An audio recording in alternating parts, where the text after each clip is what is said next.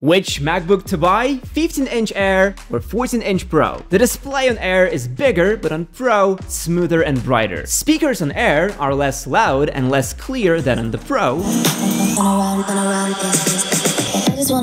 The 15-inch Air is thinner and lighter, easier to carry around, and the performance MacBook Pro is much more powerful. It's not bottlenecked by 8 gigs of memory and a slow 256 gig SSD like the MacBook Air. MacBook Pro has active cooling and doesn't throttle unlike the MacBook Air. 15-inch MacBook Air starts at $1299, but with necessary upgrades goes up to $1699. MacBook Pro starts at $1999, but refurbished can be found for $1699. MacBook Air is fit for only basic users, your moms, dads, and younger siblings. MacBook Pro 14 is a perfect all-rounder, delivering great cost per features ratio. It's great for literally everyone, so you still can't decide